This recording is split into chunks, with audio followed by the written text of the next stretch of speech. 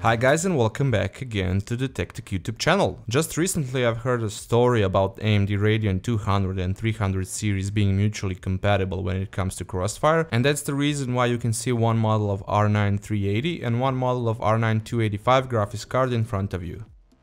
When you stop and think about it, it makes sense, especially since almost the whole range of the Radeon 200 series has been used as a base of the refreshed model for the Radeon 300 series. The only thing you have to pay attention to is making sure you have the corresponding Radeon 300 series graphics card model to pair with your Radeon 200 series graphics card model, or vice versa, of course. For example, the R9 380 is based on the R9 285 model, or to be more precise, the Tonga GPU, so they are literally the same graphics card models, and that's why they will work together in Crossfire. It's as simple as that example, and that will also be our case scenario.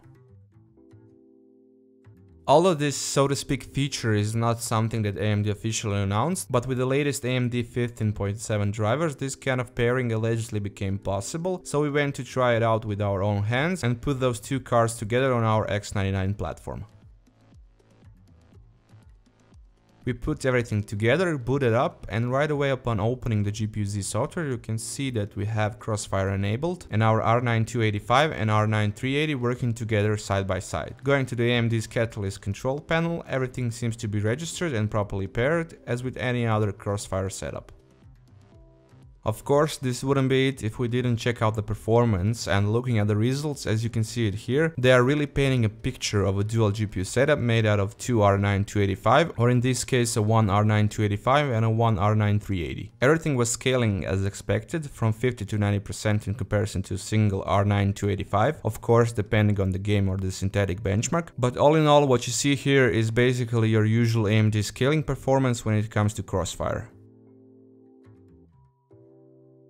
When we draw a conclusion, this is a very positive outcome for all those users who are maybe looking to upgrade their PC with a second GPU in the near future. Now they don't need to search for a same and older graphics card model from the Radeon 200 series, but rather just buy a corresponding model from the new Radeon 300 series.